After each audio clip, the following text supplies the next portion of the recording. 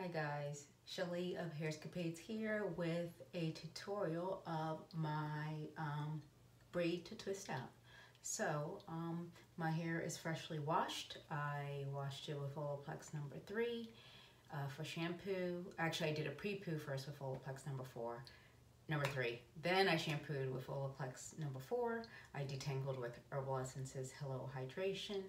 I then deep conditioned with a mix of Olaplex number 5 and a Matrix Biolage deep conditioner, probably for about 5 minutes. I deep conditioned, and now I have Tube leave-in in my hair, and actually my hair is barely damp now, and I just took it out a little while ago. So now I'm going to get ready to do a very simple braid and twist out. What I usually do is I will put 4, 2 in the front, 2 in the back, and 2 here, so a total of 8 twists on my head. Not a lot. My hair may look thick, but it's relatively fine strands with some decent densities, so it looks thicker than it is. Okay, so because my hair has dried some, I'm gonna dampen it up a little, not a lot, but just dampen it a little to make it easier to part and prepare for the twist. And I will use a rat tail comb. And what I'm actually going to do before I start applying any gel, because my leave-in, my Tube leave-in, which is in my IGTV videos, my leave-in acts as a moisturizer, and it has oils and sealer. So I'm just going to add a little bit of more silicone to control the silver hairs, which do tend to be more wiry, and just, I put a decent amount. I don't know if you can see it that well, but I put a decent amount on, and I'm just going to put some of the silicone onto my hair to help smooth, tame the silver some. So I transitioned to voiceover here. I'm going to start parting my hair. I split it from front to back about the same size. And then each section from front and back I will split into 2 more sections. So as you see, I have a front and back section, and now I'm going to split that in half and clip the top out of the way to work the underside of the section. I will, after this, start applying my Aloe Vera gel, which I use the Lily of the Desert brand, which unfortunately is like expensive as all get out right now on Amazon, because everyone is using this as a hand sanitizer base now. I have 3 bottles of this that are half or almost completely empty, but I had enough to get my hair done. And as you see, I smooth the amount down it. I will brush through with this little pink shampoo brush, which I got from Sally's for about 99 cents. I found that I like this brush better than the Denman. The Denman felt like it tore up my hair, and also I just felt like it wasn't as stable. So I like this little cheap brush that I got from Sally's for 99 cents. So now you'll see that I braid down about 5 turns of the braid, and then I will split the middle section in 2 and twist the rest of the way down the length. I will try to get a thicker section in the middle when I split it so that my sides are more even. I don't make perfectly even splits in the braid, but I try to even it out with the twist. And then I will just repeat this section by section. One thing I will note is that in the speed, you don't see necessarily that how I am brushing through, but I start from the bottom and work my way up the length of hair, as you see here, and sometimes I get a little bit caught up in it and have to work through it. I do think it's probably time for another trim because it did feel a little rough on the ends. And again, I will start braiding it from the roots, about 5 turns, and then split the middle section in half and start twisting. I like to twist forward. I like the way the curls look when they are twisted forward for some reason, so I do twist forward on either side.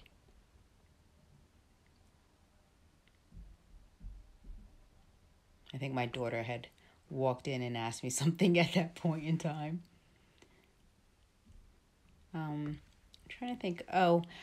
And now I'm working the back section. As you see, the parts are not that neat, but again, about 5 turns down with the braid, and then I start twisting. I was going to note that you see I don't brush it again when I'm twisting. A lot of times I do see people brushing as they go down to try to keep it smooth. I just try to finger comb it down and keep it smooth. It isn't as smooth as people who keep brushing the sections as they work it down.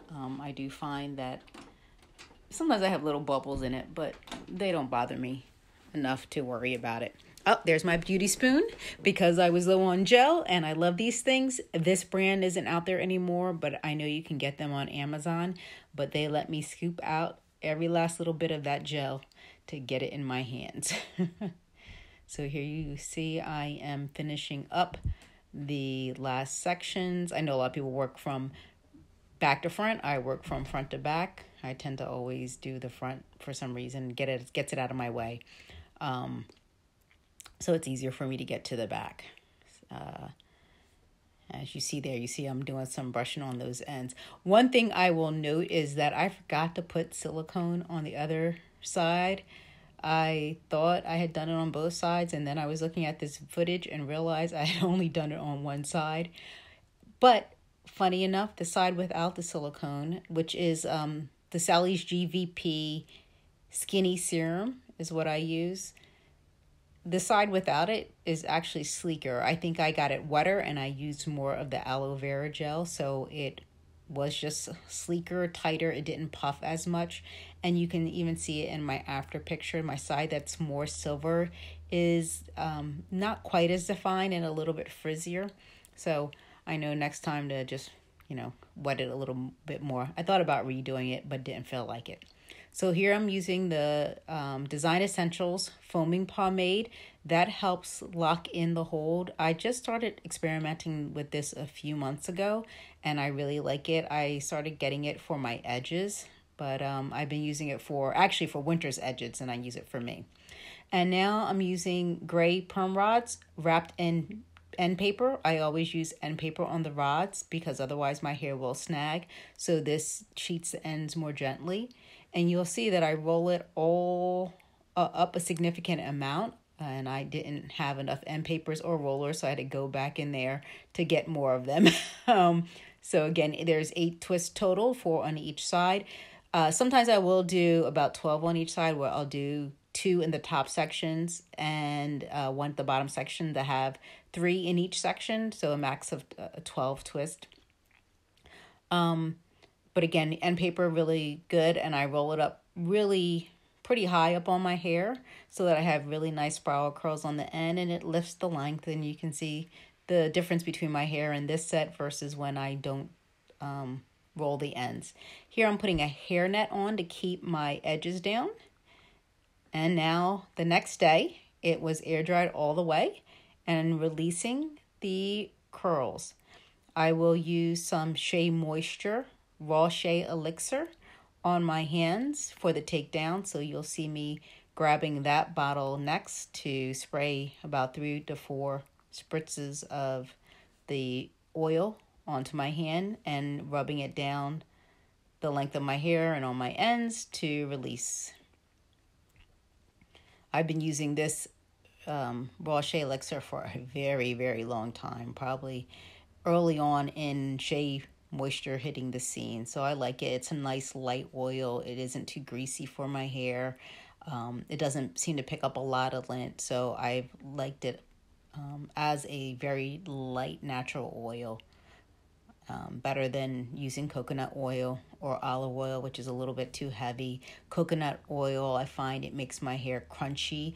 On dry hair, I used to use coconut oil as a pre-poo or add it to my deep conditioner, but it was getting washed out. So coconut oil I do not use as a sealing oil. Some people love it. It just never worked well for me as a sealing oil. But this raw Shea works very nicely for me. And you see my ends are getting tangled a little as I try to release it. But what's great about the braid to twist out is that it naturally separates the hair. I don't do any additional separation beyond what happens with the unbraiding of the top section. So you start with the two sections, but then as you get to the braid part, it starts separating. I think it gets to 5 or 6 sections. I guess about 5 sections it becomes because of the 3 and the 2. And so it just is less frizzy when I separate. I don't have to manipulate it to get it to a decent fluffiness. It's not huge, as you can see, but it's separated enough for my wants. And then it'll just expand as it ages, as it starts airing over the day. The aloe gel is very light, so there is no cast on my hair, and the foaming design, the Design Essentials foaming pomade, it doesn't leave a cast, so my hair is not hard at all. And so I'm just trying to fluff it a little, give it a little bit of volume, but not mess with it too much here. All done. I will let this just be flatter and it will grow. The one thing I do at night that you might be interested is how I put it up at night. I will either loosely bun it or I will do something like this. Keep the curls on top and then just clip it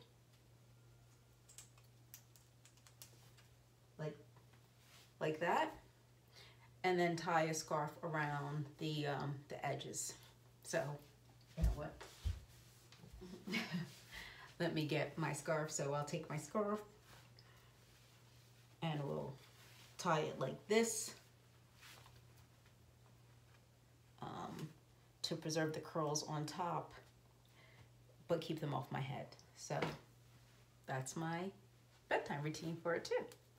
Hope you guys found that helpful. Bye.